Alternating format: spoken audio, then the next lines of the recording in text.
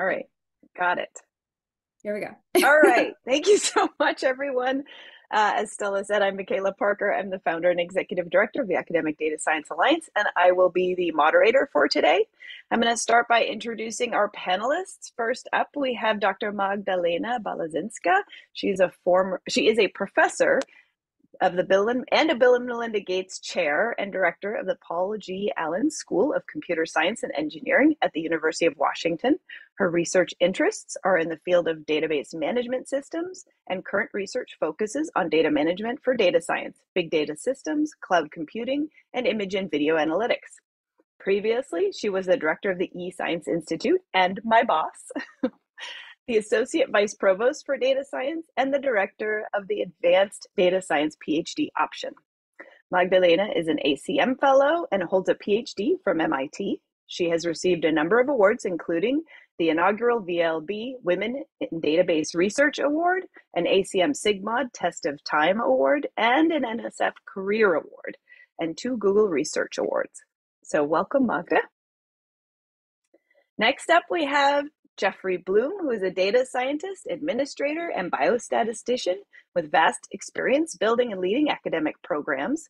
He is the Quantitative Foundation Associate Dean for Academic and Faculty Affairs in Data Science at UVA's School of Data Science, that's University of Virginia. Previously, he served as Director of Graduate Education at Vanderbilt's Data Science Institute and Vice Chair of Education in the Department of Biostatistics, and was a tenured professor of biostatistics with secondary appointments in biomedical informatics and biochemistry at Vanderbilt. He proposed and established the Master's in Data Science at Vanderbilt University and established the Master of Public Health program at Brown University. His areas of research and collaboration include radiology, cancer diagnosis and prediction, nephrology, translational biomedicine, fMRI, and women's health. Blume holds a PhD in biostatistics from Johns Hopkins and a BA in statistics from the State University of New York at Buffalo. So welcome, Jeffrey. And finally, we have Dr. Rebecca Nugent. She is the Stephen E. and Joyce Fienberg Professor of Statistics and Data Science and head of the Carnegie Mellon Department of Statistics and Data Science. She is the founding director of the Statistics and Data Science Corporate Capstone Program and serves on the leadership team for the NSF AI Institute for Societal Decision Making. Dr. Nugent received her PhD in statistics from the University of Washington, go UW, her MS in statistics from Stanford University, and her BA in mathematics, statistics, and Spanish from Rice University. She has worked extensively in clustering and classification methodology with an emphasis on high-dimensional big data problems and record linkage applications.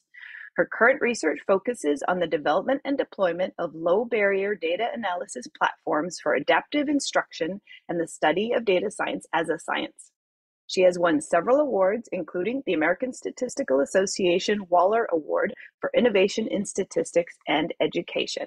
So welcome, Rebecca, and welcome all of you. It's so wonderful to have you here together and to talk about this very timely topic, tenure and the tenure process for data science professors.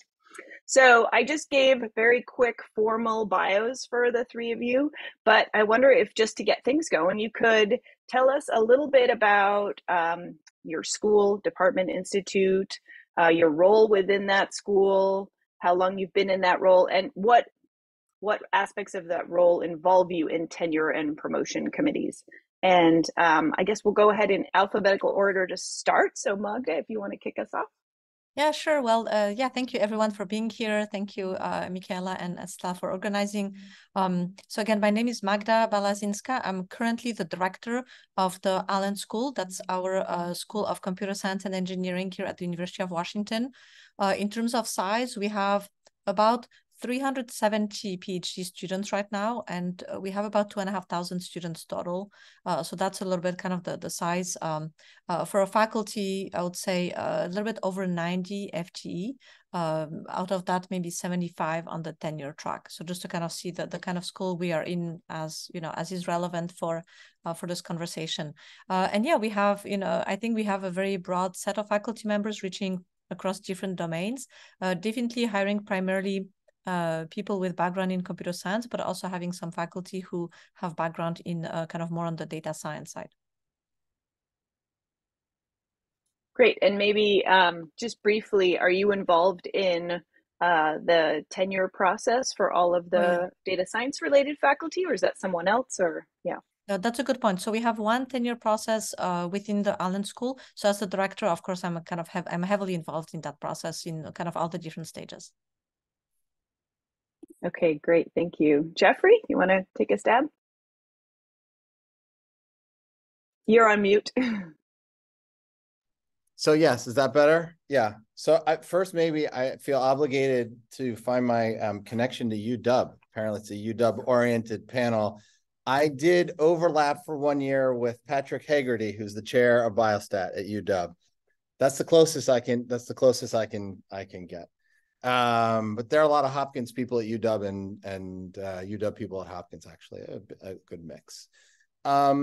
So who am I? So I'm Jeffrey Blume. I'm a biostatistician. I do a lot of prediction modeling, and I am classically trained in inference, statistical inference. So that's what I did before the big data science revolution sort of came along. And I'm now the Associate Dean for Academics and Faculty Affairs at the University of Virginia, which is a new school. We're in our 3rd year, so 2 years under our belt. We are building all of our promotion and tenure procedures and hiring large amounts of faculty at a time. I think we hired 13 people last year, 15 the year before. There'll be a growth to about 50 or 2 full-time equivalent faculty. 2/3 of that will be on the tenure track. 1/3 will be on what we call a general faculty track, which is a mix of research and teaching. And so we have a nice mixed faculty, and we view data science very broadly. So it's not just a machine learning shop. So we have people who specialize in history and policy and law and government, as well as people who do systems work, high performance computing, human computer interaction. We have a big mix. We have statisticians. We have people doing computer vision, a lot of deep learning. So we have a little bit of mix of everything. So we have a big melting pot. And so to try and put together a quote unquote uniform and fair promotion and tenure process has been quite the challenge. And I'm looking forward to talking a little bit about what we are doing, what we're trying to do. And can you just clarify a little bit, what's your role in terms of when a faculty is up for, or are you too soon yet? Have you not had any up for tenure and promotion? No, we have. We're actually rewriting. There were existing guidelines when the school was first established, so we operated under those, and we basically hired in some mid-level people who are 5th or 6th year assistant professors who got promoted, and we hired in some senior people who would come in with promotion. So we had to run our promotion process through that last year. But none of the people that we originally hired straight out of school or out of a postdoc, for example, are close. So that's the majority of people that we're building. And my job is to put that whole process together. I don't sit on the school-wide P&T because I'm the person who nominates people and puts their package together. And it goes to the school-wide P&T committee and comes back. And the other thing I should say is we don't have departments. So we just have we act as one big department. So there's a department level process, then there's a school-wide process, and then I manage all that and I send the entire packet then to the dean who says yes or no, and then to the provost. So that's Got it. Okay, so let's dig in a little bit to the tenure process. Jeffrey, you were just talking about how you had P&T guidelines in place when you established the school, but it sounds like you're rethinking those now. Can you tell us a little bit more about what that process looks like and why you're thinking of changing some of it? Well, the process mimicked very much an engineering school process. So the people who put the institute together were in large part had all their previous experience was in engineering. And so that they just basically mimicked that engineering type process. And we just hired a senior associate professor, for example, from Illinois Tech, Mar Hicks, who is basically a professor of history, of how data evolves in history. And so we just needed a set of guidelines that was more broad in scope about what does it mean to make contributions to the field of data science? How do you measure those contributions and things like this? We're also working in all sorts of things that we sort of incentivize the behavior that we want people to work on. So open science, looking for things where people are participating in open science and reproducible research. Software, giving credit for software development, and sort of saying that these are all things that we encourage and will look for along the way. There's no general formula, right? So it's all about what are the things that are within bounds that you want to see. But things that you mentioned in the policy, people are highly attuned to, and then they sort of gear their behavior around that. So we're trying to emphasize the things that the school would like to emphasize, and have a lot of discussions about things like reproducible and open science, for example, takes a lot of time. So people who engage in that might end up being not as productive by traditional measures, as you would otherwise be. And so there has to be some realization that that's okay, so that people will go and engage in that activity. Things like giving credit for people who put together data sets that other people use. And trying to sort of ferret out the difference between just posting what you have and it's a mess and no one can reproduce it, and people who go to great lengths to put together things that are highly reproducible, but then it may get a lot of attention and a lot of criticism. But this should be viewed as a positive, right?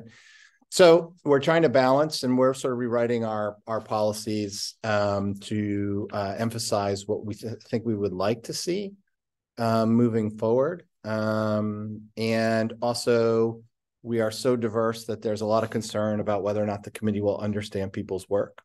And so trying to get people to a place where they understand that all their work's not going to be evaluated by people who are just in their space, that they need to be able to have slightly broader impact, but also that the committee is good about understanding what scholarship is. And you, in the statements that you write, for example, for your P&T process, are very important, and help people understand what you have or haven't contributed and what your views are. And so all these things are important. So we're trying to work those parts in as we go through. Yeah, I appreciate that. And I do want to loop back in a minute to the idea of all the disciplines that data science touches. But I wanted to ask Magda, because it does raise something that we worked on for a long time as part of the Morrison data science environments, was this idea of alternative metrics, right? How do you evaluate the work of a data scientist, and how can those alternative metrics be woven into the tenure process? And so Magda, I don't know if there's been much movement at UW in terms of changing some of those P&T metrics. Maybe you could talk a little bit about that. Yeah, absolutely. So I think what's important to understand in a promotion and tenure case is that everyone will get evaluated in terms of high-level categories, right? And these high-level categories are typically research and fundraising will be one category with both aspects, the research and the fundraising. The next category is going to be teaching and advising, right? So kind of the teaching that we are doing, the advising the students. And then you can also have the last category is, of course, going to be service and diversity, equity, inclusion can be either kind of a separate category or maybe woven through the other categories. So now what's interesting is if we think about promoting someone as what are their accomplishments in these high-level buckets, then you can see that there's actually a lot of ways to have impact. So kind of a good way to think about this is we have these high-level buckets: research, fundraising, teaching, advising, service, and optionally diversity, equity, inclusion when that applies. And we want to show impact in those categories. Now, for different people, impact will look differently. And I think what's absolutely critical is to realize that what is obvious to me might not be obvious to somebody else. So it's just important to spell out the impact. So I can say maybe under the research category, I published journal papers, and everyone obviously knows that journal papers are important. Well, maybe not. In computer science, they're not important. So it's good to say, in my discipline, the primary publication venues are the following. And look, I have all of these publications in those venues, which are the primary venues for my domain. Or you can say, I did this open source software, and for my domain, the kind of work that I do, this is really important. Look at all the, I don't know, GitHub stars, or all the downloads, or how many times my software was used or cited in another person's paper. Even something obvious like I had a tenure case at some point, and the committee was like, well, this person did not yet graduate any students. So I started to actually explicitly write and say, in computer science, it takes 5 to 6 years to get a PhD, which is about the same duration as a tenure clock. It is not an expectation that someone has graduated their first student by the time they go up for tenure. So kind of the two, I would say, main pieces of advice in general is thinking about promotion and tenure in these broad categories, and then just realizing that we have to spell out why something is important and how it is making impact, because then the committee, then people from who are different and kind of use different criteria understand the importance. Yeah, that makes a lot of sense. And it also goes to that next question I wanted to ask, which is the issue of diverse disciplines and domains that are all touched by data science. And if you have, in Jeffrey's case, for example, a faculty person in history with data science, right? How do you bring in folks from, do you have somebody on that tenure committee, Jeff, that is from that field that can speak to that work? Or how do you, because the person can say, yes, this is the important journal in my field. Do you take their word for it, or is there somebody on the committee? In history, there are no journals. There's no conference proceedings that you write 2 books and you get your. You got to write a book. Yeah. I think, so in this case, the P&T committee actually had to do 2 things. One is they really tried to understand, well, what's it mean to write a book? Can you just write a book and self-publish on Amazon and you get tenure? Actually, no, there are preferred publishers that you get comments on your book, you get reviews on your book, and that all these things go into play when you go up for tenure. So there is some of that sort of traditional academic scholarship behavior around, I've published something and now I get feedback, and you can kind of address it. So that was the first thing to really understand and to go and find those. The other is, and this is one of the things we're writing into our P&T committee, is we asked for outside opinions. And so we formalize this now that at the departmental level, which for us is the school, right? It's everybody. If we feel like we want to ask for an outside opinion, then the faculty promotion tenure committee, which is not the school-wide, can do that and can go out and ask for a couple outside opinions. And we asked for 1 outside and 1 internal opinion to supplement the letters. Both were very positive, and it was a little bit about like, well, what would the expectations be in history? But then also there was a conversation of whether or not the expectations history means you automatically get tenure in data science. So the committee basically argued no, that you needed to be prominent scholar in history is fine, but there had to be a connection to data science. So the way we sort of came away thinking about this is, it doesn't matter what area you come through. We want you to be a scholar in your area, and you can tell us what that comprises of. But we want you to do 2 things. One is we want you to push the field of data science forward, make some sort of contribution. For statisticians, they would think of this as a methodological contribution. It would be more than just a data analysis, but you would push the field forward. And then in addition to that, we had sort of 2 things. We ask for people also to explain how they're using their data science tools and knowledge to either push science or society forward. So there's an application piece. And so we want people who do both. So it's not just sufficient to contribute mathematically to a particular topic. You have to then also help move something else forward. And you can do that in the context of whatever your discipline was. In this particular case, this was a history professor who had studied how data was used basically to discriminate against in early World War II certain demographic types, and so how the collection of data and its maintenance and what it was used for, how that impacts society and how you target specific groups. And then there were safeguards for that and how we think about that framework. So that's sort of how we thought about it. But those are the 2 main things that we sort of look through. And it doesn't matter whether you're a computer scientist, statistician, history professor, You have to push the field of data science forward first, and then you have to use your tools to do good somewhere. That's great. Thank you, Jeffrey. And I see Rebecca joined, but I wanted to ask, because we're sort of on this topic now, Magda, if some of what Jeff has talked about is also woven in. I was thinking particularly of the joint hires that eScience did a few years ago, like Bing Brunton, for example, where there were instances of a hire, and then I think faculty from the domain department were included in some of those P&T committees, if I'm right. But maybe you can talk a little bit about that. Like, are the domains brought into the tenure review? That's a good question. There's also a question in the chat, I think, that just relates to what Jeff just said. So maybe, Jeff, you can clarify before we move on. Yeah, that's a good point. Do you see that, Jeff, or do you want me to? I'm checking the chat. I'm going to read it because for the folks that are going to watch this later on the recording, they can't see the chat. So David Monjo asked, I am confused by the UVA model. The historian case is the person trying to get tenure in a department and a school because both are funding the position. So was that historian example, is that a joint funded position between a history department and the school of data science? That person is a professor of data science. They have a courtesy appointment in the history department, but that doesn't come with any funding. It's not a joint appointment. It's 100% in data science. 100% in the School of Data Science. Okay, great.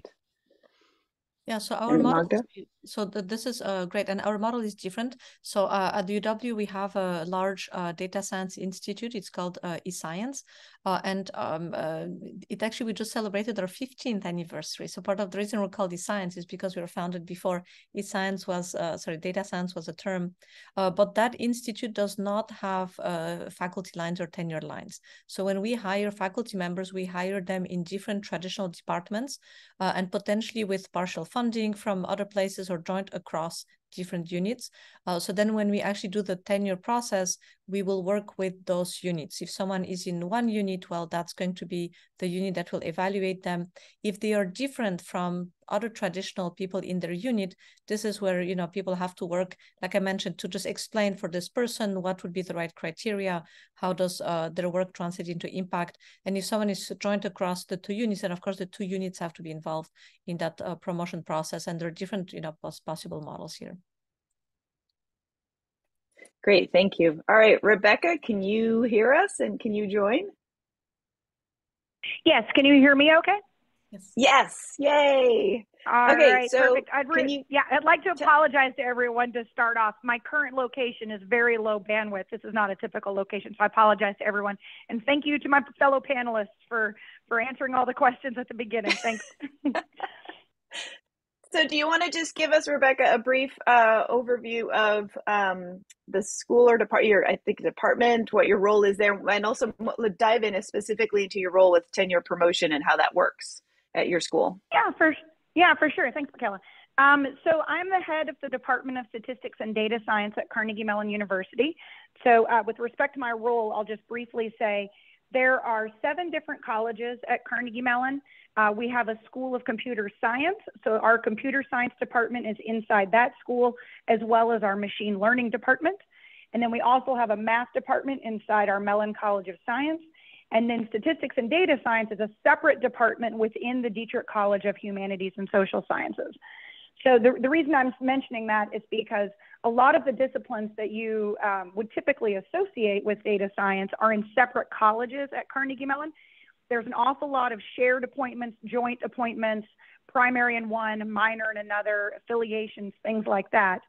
But for us, when you are faculty in the Department of Statistics and Data Science, you go through the promotion and tenure process in Dietrich College. So as head, I'm part of shepherding that package, putting together materials, help managing the P&T process.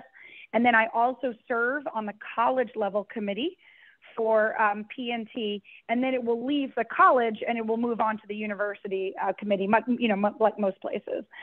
So in terms of thinking about specifically the data science folks, we have a few different faculty tracks at Carnegie Mellon. So if you're on the tenure track, which is what we're kind of primarily talking about today, your external letters might come from a variety of different places, external to the university though. In the data science world for us at CMU, we actively look for letters, et cetera, from the disciplines and the domains that people are collaborating with. So it's not uncommon to have letters coming in from neuroscience, from astronomy, public policy, you name it, to try to support that process. So part of my role is also to communicate with those other disciplines and get support letters from them. I just briefly want to mention we also have a teaching track and a research track. Those are faculty lines. They're fully funded faculty lines. It's not the same as being an instructor, for example. And in those cases, I similarly shepherd those people. We have people on the teaching track who specialize in data science education. And so they also go through a promotion and a tenure track. The tenure is a little bit like tenure in quotes. It's a little bit more like you have kind of you're staying on the line for a while, but you still have reviews and promotions and things. And in that case, we are allowed to get letters and support from both external to the university and within the university. So again, very common to get support letters from other disciplines, not just from what we would consider traditionally statistics and data science. So I will stop there. Great, thank you so much. I'm going to pause here for a second and see if there's any questions from the audience before I move on. Oh, Torbett? Yeah, so, and I'm thinking about, if you're in a department of computer and engineering versus a interdisciplinary data science school versus a statistics and data science, like what classes would you teach? Say you're a domain education policy person in my case. Are you going to be teaching classes that would be cross-listed in other departments? Would the position in a computer and engineering school, would you take a public policy person? Would that person go through the eScience Institute if there was a joint hire and go to a different department? So how interdisciplinary do you get within these three different models for data science administration? Sounds like Magda, you want to start with that one and then. Yeah, I'm happy to start with that one. So that's a really great question. So we are, the Allen School is a school of computer science and engineering, so more in that traditional sense. When we look at people who are very much interdisciplinary, like for example, we currently have a search with atmospheric sciences. So the goal here is to have someone who has 1 foot in atmospheric sciences, 1 foot in computer science. We're actually setting it up as a joint appointment. So the person is going to be a part of their appointment will be in one of those units and part of the appointment will be in other unit. When we hire someone like that, we are on a quarter system. So our faculty members have to teach 1 class per quarter for 3 quarters. And then there's summer that the tenure track faculty don't teach over the summer. So we often are going to split appointments 2/3, 1/3, which means the person is responsible for teaching 2 classes in 1 unit and the other class in the other unit, which gives them flexibility in terms of the kinds of classes that they teach. We also can cross-list classes when they are, on topics that can be relevant. So that's another option if you want to have some classes that are going to be at the boundary between computer science and other units. So I would say both models for teaching work, that you teach you alternate where you teach, or you can also create classes that are kind of joint and cross-listed. Jeff or Rebecca, do you want to jump in on that? Sure. So our model at UVA, I think is a little different. So the school's new. So our School of Data Science doesn't have departments.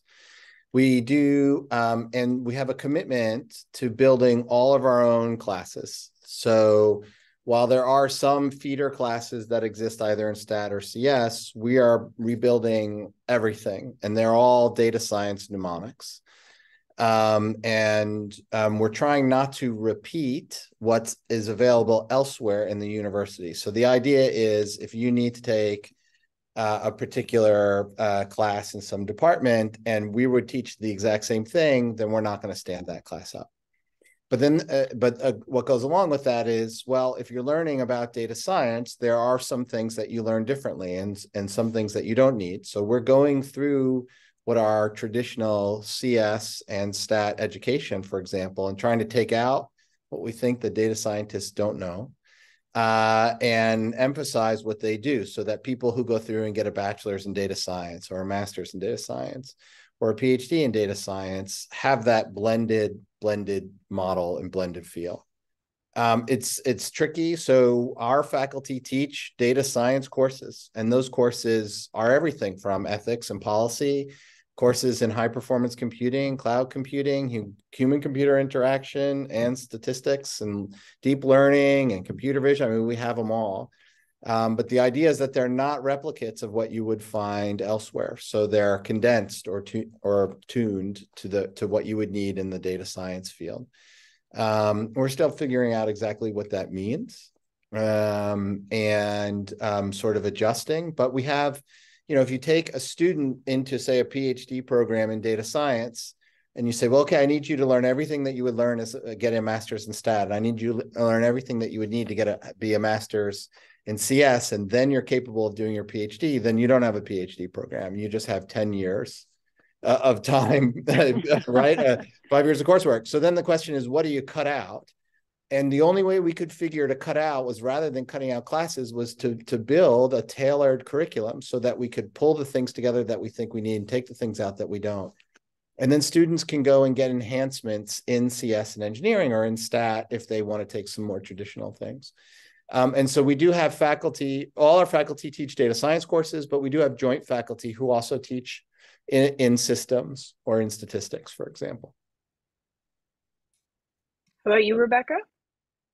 Yeah, so over at Carnegie Mellon, we similarly we don't want to create courses that are already exist in other places. So for example, our machine learning department, which is top notch, is already teaching, several graduate level courses that in deep learning, et cetera, machine learning, databases, et cetera, that we can use for our curriculum over in statistics and data science.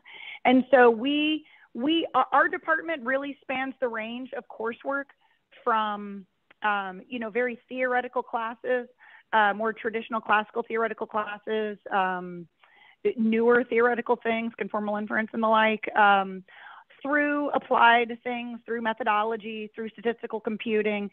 So our faculty, we have a wide range of faculty that have expertise in each of those areas. So the faculty that you might label more the data science side of the house, they tend to work more on the computing and the applied methods classes. They tend to have an interdisciplinary focus. They tend to incorporate projects with collaborators from either other research disciplines or from industry. We bring an awful lot of real world problems into our classes. So our more data science-y, for lack of a better word, faculty tend to work in those spaces. But they will teach in our undergrad program, our master's program, our PhD program. They're not assigned into a specific level. For us, the tenure track faculty teach, we're a semester school, and we teach 1-in-1 in our department.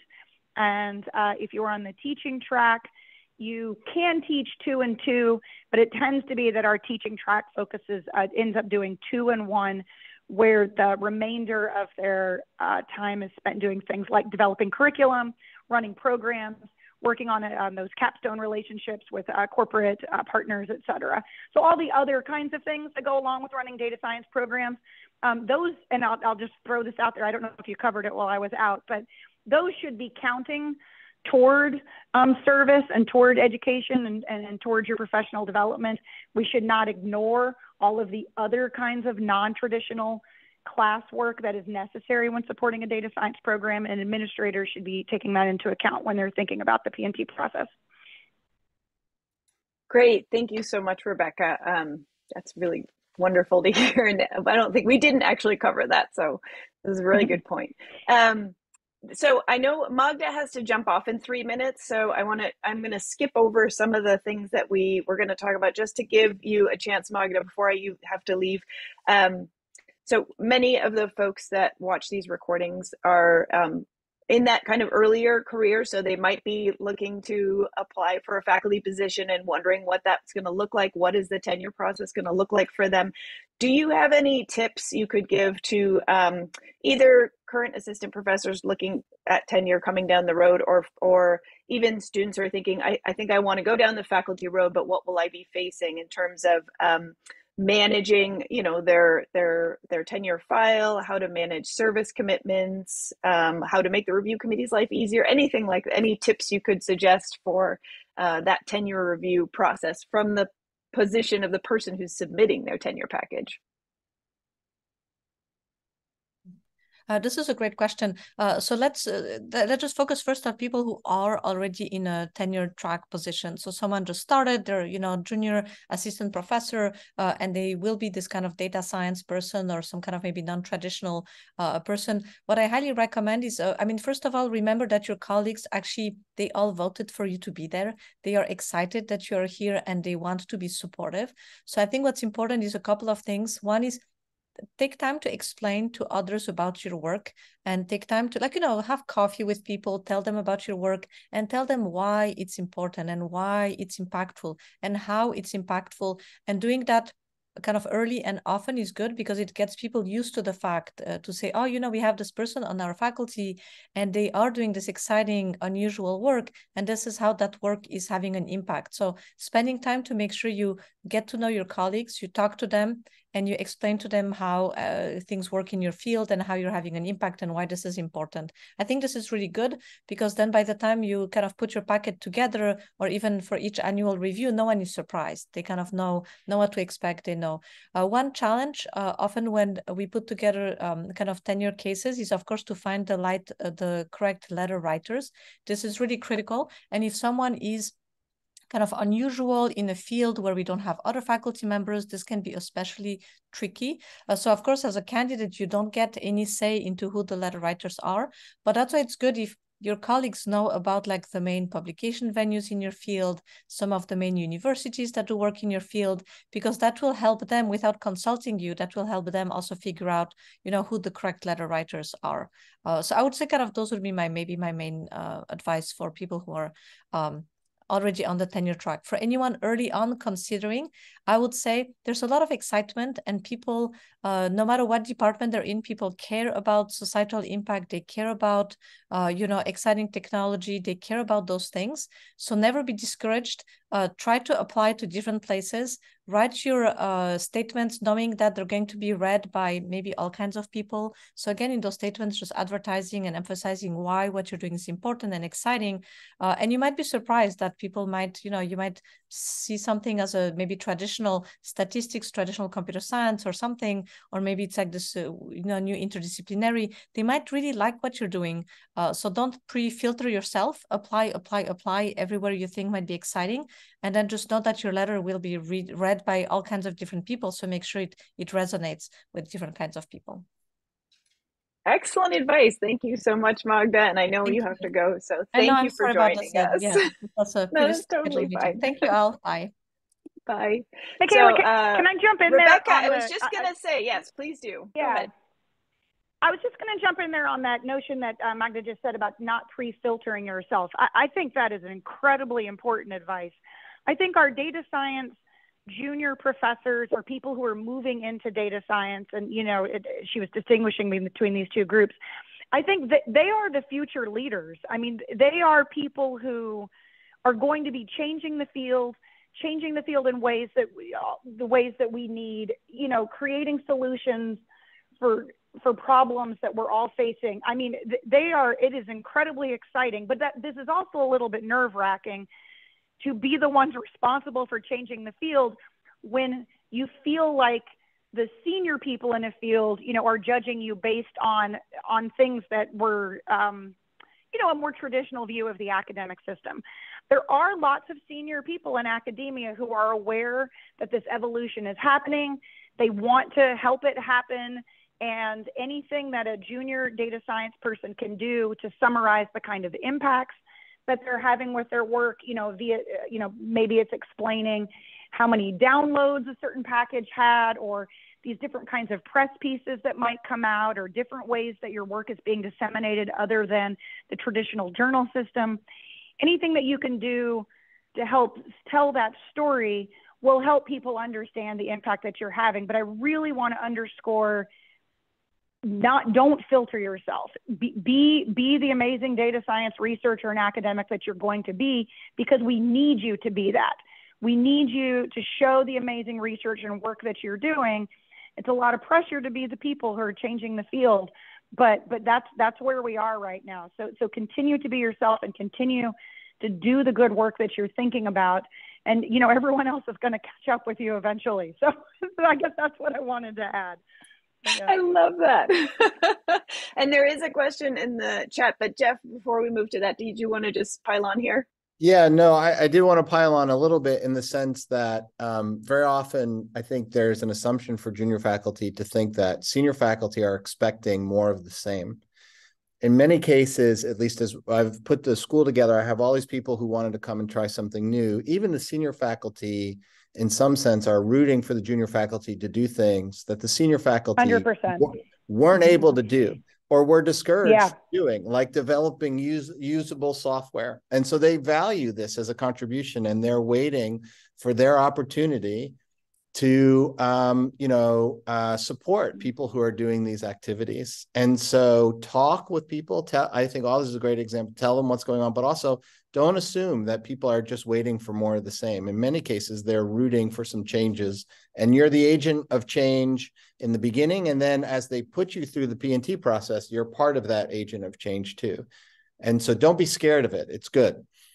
It's healthy. Yeah, I love that. We actually have a nitty-gritty question in the chat that has to do with exactly how to project those kind of alternate metrics in your package. Melissa asked, for promotion packages, do you ask that research outputs like protocols, data sets, what we just talked about, are on the CV under a certain header? And if so, do you ask that anything specific is called out, like reuse, or what was needed to make the data reusable? So one thing that I would say is I've been to a number of places, and every place has a different system for how they organize their CV. So it's less about how you organize your CV and more about how you write your statement about yourself. If it's CV, you should put anything that you think might have been important or could potentially seem important and took more than 30 seconds, you should put it on your CV. I mean, this is how CVs, get large. And also, things like when you go give talks, what you talked on, all of that, wherever it is, mentoring opportunities, they all need to go on your CV. Things that like this that are more important, I think you don't want to have them get buried and just rely on someone reading your CV. You need to dedicate some of your real estate when you're explaining who you are and what your contributions are to things like, this is what I did and this is why it's important. Let me just point out that I did this, blah, blah, blah, blah, blah, and you can find it here. That's how I would sort of handle that. Yeah, great. Thank you for that. I'm going to now ask another question that had come up from the audience. Is there data on the likelihood of getting tenure for faculty who have joint appointments? This is getting back to a department that can hire fully, like SDS at UVA, versus joint appointments. In other words, is there a higher likelihood that you won't get tenure? I guess maybe there's a perception that it's more difficult to get tenure as a joint appointed faculty. I think go ahead, Rebecca. Oh, well, so I think if the question is there, have we collected national level data on that? I am not aware of a source that has summarized that, but that would be a fantastic thing for us to try to discover. At Carnegie Mellon, I would say no, it doesn't make much difference at all in terms of support for tenure if you're joint versus if you're fully in one department. If anything, if you've got if you've got multiple groups of people who are saying strong things about your work, that's fantastic for you. I do think that some of that perception of difficulty comes from the need to try to communicate with two different disciplines about the importance of your work. So when you're thinking about, like, here's all the great statistical methodology work I did, do the neuroscientists, for example, also understand how strong this work is, and then vice versa, right? Trying to explain to the more statistics and data science side the interesting scientific problems that are being solved in neuroscience, right? The things that you're working on. So there is that angle to it, but I don't think that necessarily translates into more difficult to get tenure. I think there's just more of a focus on trying to tell that story as you develop and making sure that you're working on communication, presentation.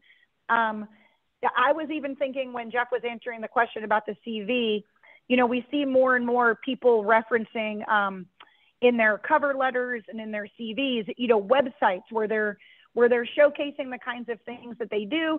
People are posting, say, 2 to 3 minute videos where they're just talking about their work and giving an example. But, you know, these kinds of things that you can quickly click on and get conceptually something about the problem you're solving, and then also why the technical work you did was so useful and high impact. Those kinds of things help a lot. And then it's getting tenure. If everybody understands all of the work you're doing and at least the impact of the work you're doing, then I don't think it's much of an issue. At least we don't see that very much at Carnegie Mellon. Jeff, you have thoughts? I did have thoughts, but I think you said them all. I mean, as a pretty much right on target. I would say there's a little more hand wringing because people feel like they need to appeal to two different areas. But in at least at UVA, both areas are working behind the scenes to make sure that person is successful because they'd like to see that joint connection made.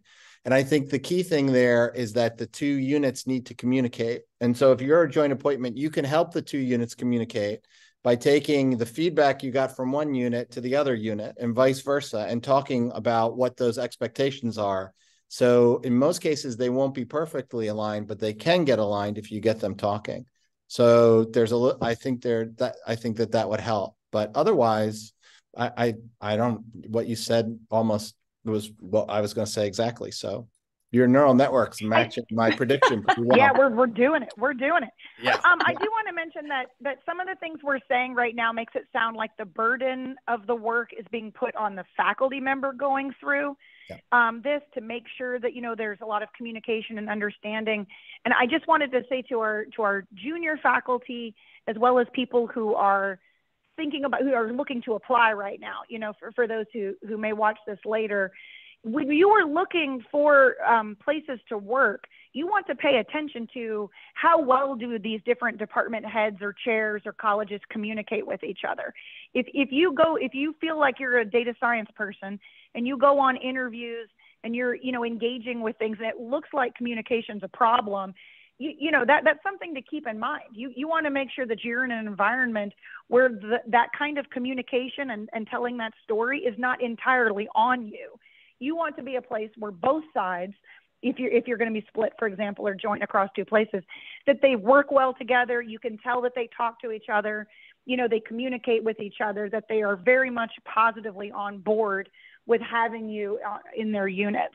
You know, keep an eye out for that, because it's not all about you. You need a university infrastructure and people in your corner who will support you through this process. Oh, that's right. 100%. All right, I have one last wrap-up question because we're getting near the end here, but I wanted to pause for a second just to see if there's another quick question from the audience. Torbert asked a nice quick one, which is, what is data science? And so since we don't have another 2 hours, I'll just give you my quick 2-second. I sent you I had UVA think about this and write it down, but I think of it as studying data and the methods you learn from data, but not just any data as a generic concept. So how information is collected and communicated and how you do that in various situations. And so it's a very broad, for me, definition.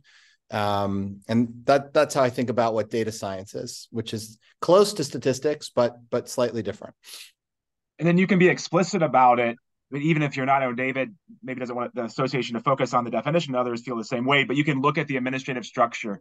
You can look at the curricula that they're offering and implicitly, you know, gather your definition of how that institution defines data science. Yeah, so many places, data science is machine learning, right? I don't think that was the case with the examples here, but there are many places for which data science equals machine learning. And so if you're interested in machine learning and there's a group for that, then that's a really good fit. If you want to do data science and law or ethics, then that's not a good fit for you. Then that makes it harder. Looks like Jake, you have a question? Yeah, I was going to ask that. I think, you know, in my department, we're going through discussions about what is expected from tenure track data science faculty. And I was curious if you had like guidance on what is becoming more standard practice in terms of teaching load and the exceptions to get you out of teaching. You know, whether that's research or early career stage or other sort of things. Well, oh yeah, sorry, Jeff, go ahead. Yeah, sorry, I didn't mean to interrupt. I'll just tell you, at UVA, we're a little bit different. So you heard Rebecca say a little bit about what their structure is. We're a 1-2 at the moment, but we're pretty lax with that. So we'll assign. Jeffrey, sorry, can you, because we hear a lot of 2-1, 1-2s, and I don't know that anybody defined that for our early career folks. One course so 3 courses a year, 1 in one semester, 2 in another. So you can teach 2 in the fall, 1 in the spring, or the reverse. So if you're 1-1, you're teaching 2 courses. You're teaching year round, or 2 courses in one semester in some cases. What we try to do is we try to be pretty flexible. Like if we need you to develop a course, we'll assign you a course development as a teaching module. So we use those to sort of lighten up on the junior folks. And as well, when the junior folks come in, we don't start them with their load. There are a number of buyouts. So there's a slow burn over 3 years. Eventually the school would like to be able to get that, to lower that, I think, as many cases, but we're just too new to be able to, we've got to figure lots of things out before we get there. Yeah, and Rebecca? At CMU, we're 1-1. So every once in a while, somebody asks if they can front load their teaching, for example, and do 2 courses in the fall and 0 in the spring because they have some research trip or something that they want to do, which we're flexible with. And similarly to Jeff and UVA, we do a slow burn. We give people off in the beginning when they're first starting. They may only teach 1 course a year at the beginning, and we also give credit for things like building new things, right? And I say new things versus classes because sometimes there's modules, software things. It doesn't have to be that you're building a new course. The other thing we do is that our teaching demands are heavy in the sense that so many people want to take our classes that sometimes we can't give people off, but we'll fund them over the summer. So, for example, if somebody needs to develop a new class or do some really, some complex piece of curriculum work, we might not be able to get them off of teaching in the fall or the spring just because of what our capacity issues are, but we will fund them over the summer to do that work. So instead of them needing to look for grant funding, for example, the department just funds them. So that's another way that we manage that. I unfortunately need to jump, so I'm going to pass the baton to Stella to ask the final question, assuming everybody can stay on. I unfortunately have a ride to the airport that's ringing my doorbell. So great. Thank you both so much for joining, and look forward to seeing you in the future. Thank you. Thank you, Micaela. This is great. So the last question is, what do you think the field of data science will look like in 5 to 10 years, and how might this change data science scholarship respect to tenure, if at all?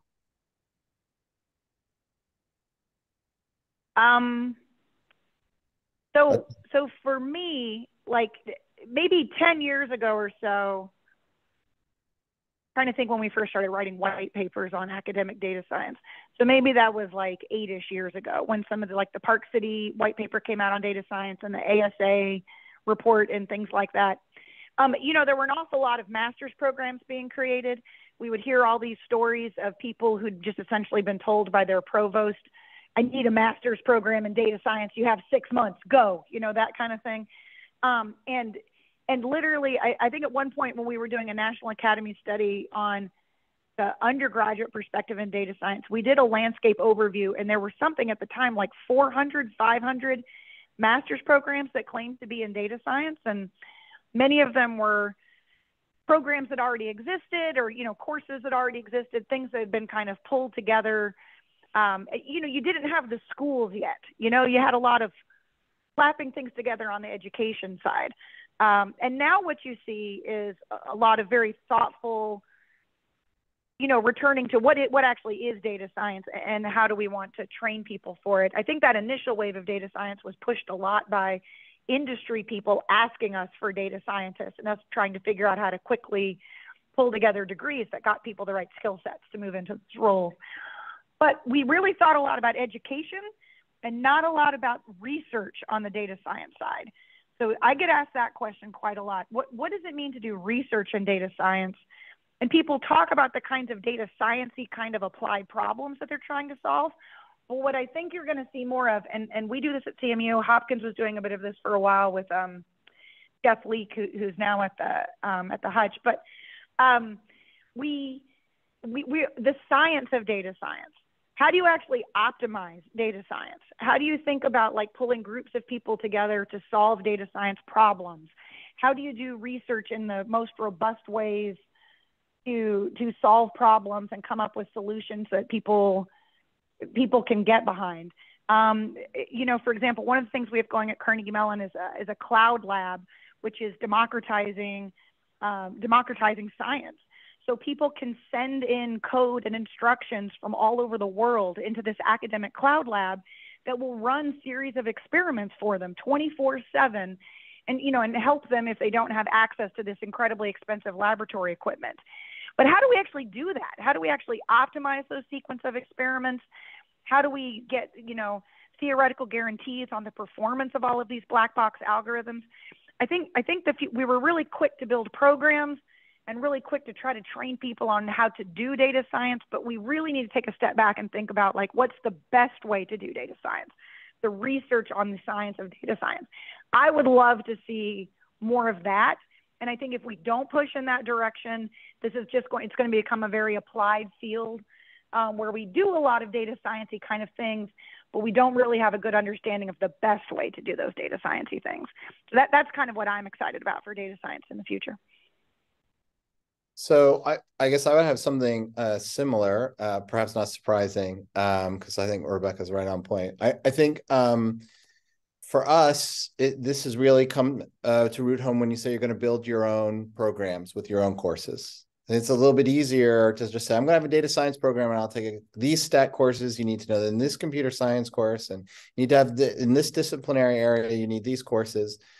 We're trying the opposite, which is assume that there's some baseline knowledge. And then what are the core fundamentals of data science that you need, that you should have, even if you don't end up working in that area? So for example, ethics is that. So we have students take a year of ethics, and our ethics program is pretty broad, even if they're going to do machine learning or high performance computing in areas that are related to data science. And it's hard because in many cases, we end up teaching, I think, how to be part of a scientific team, how to do science in some general sense, rather than how do you just how do you fit a model, because a lot of our students, while they may learn in a particular lab or they may learn in a particular domain, they often graduate and go on and do other things in different spaces. So we want to teach them how they can take their tools and apply them elsewhere, but you have to know what those tools and what those fundamentals are, right? And so you might be do deep learning over here and you might be doing clinical trials over there. Who's to say they don't go together, but generally it's different skill set. So we're trying to figure out what that is. And I would think over the next 10 years, I'm hoping there'll be some more movement. And I think that will lead into what Rebecca was saying, is to understand what does it mean to do research in data science? Right. So now you're building students who can participate in labs who do data science.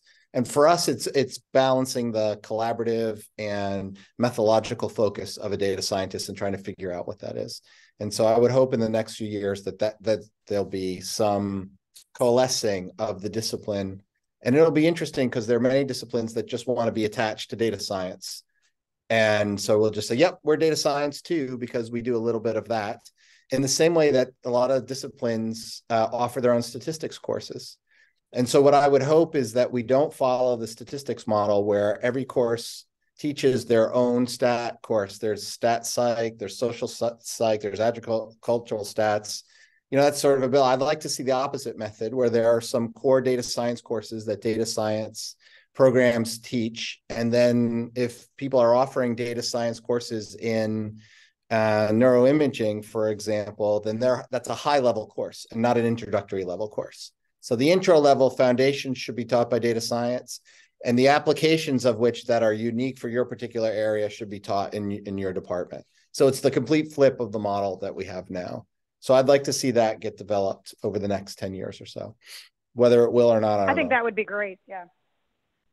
So just to kind of bring it back to career tips. So if I were, applying for a tenure track faculty job, or I'm going to be, say, in like 5 years, maybe I just started a PhD program.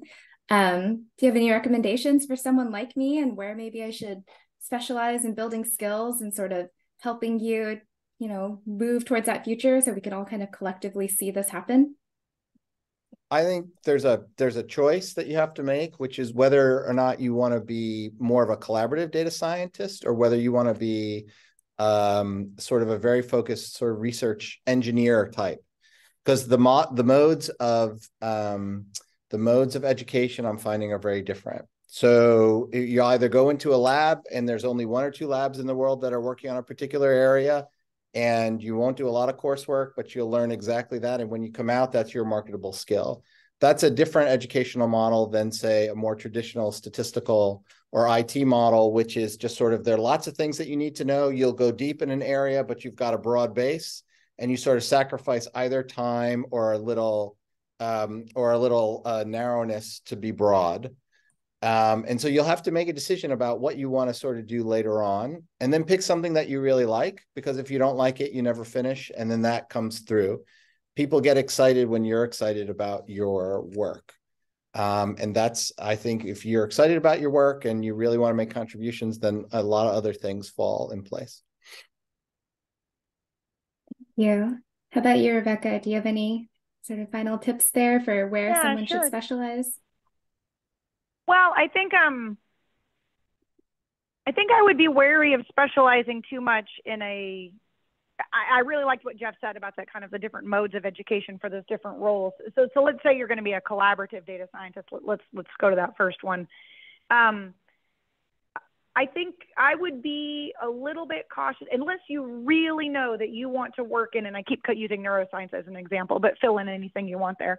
Unless you really know that you want to be working collaboratively in neuroscience for your career, I would try to find some, start your PhD with maybe some shorter, smaller projects in different fields to show that you can learn how to work with different scientists in different fields, that you can collaborate, that you may not be an expert in those different fields, but that you can work with them, right? Because those kinds of skills are really transferable.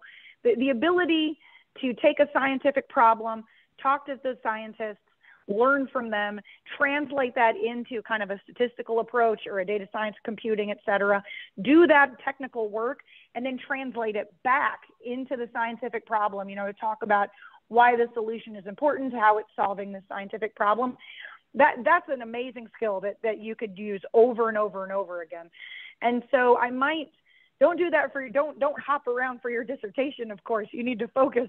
But you might early in your PhD try to have a few of those small experiences where you're kind of doing a little bit of collaborative research in a couple of different spaces to start building those skills up. Great, thank you. And just to tack on for those who are late stage and it's maybe they're feeling like, oh no, it's too late. Do you recommend that they do it's like not a postdoc? Too late. It's never too late. Okay. Okay. I'm not a big fan of a postdoc, actually. I don't know what Rebecca I don't think it's necessary. Yeah, you know what? Learning is a lifelong process. I see a lot of hesitation in our graduate students who've now got this idea that they need to get a postdoc before they can go do anything. And I'm kind of with Jeff. I don't necessarily think you need to go do a postdoc. I think you want to go find really smart people to work on really cool problems, and you will gain all sorts of skills for the rest of your career. You're going to learn new techniques and new approaches and new fields 20 years from now. You don't need to be kind of fully baked before you go out there on the market, so to speak. That's right. There's always evolution that happens. Always learning. The only case where I think a postdoc is helpful is if you're switching an area of expertise. So if you're studied, human computer interaction, you want to learn genetics, and you take a year or two to learn it as a postdoc, okay. But for most people I've found, and I get asked about this all the time. People will apply for a job and then we'll offer it, and then they'll say, but can I do a postdoc for a year? And I usually tell them, no, you should get paid the full amount for your expertise. We'll give you time to organize whatever you need to organize, get your research out there. That's part of the process, but there's no reason to wait and delay that in 99% of the cases. We're not a field like physics or some biology fields where there's just no jobs. And so those postdocs are holding patterns to make yourself look better over the time and increase your accomplishments. We're not there yet. We need a lot of good people out, and I would encourage people to just go make the jump. Agreed. Great. Thank you. Thank you so much for staying a little bit late. Thank you, audience, for staying late as well. I will be distributing this video online, and so I'll let everybody know when it's ready. Thank you all again for your time. Bye. Thank you. It was a pleasure. Thank you. Thank you so much. Thank you.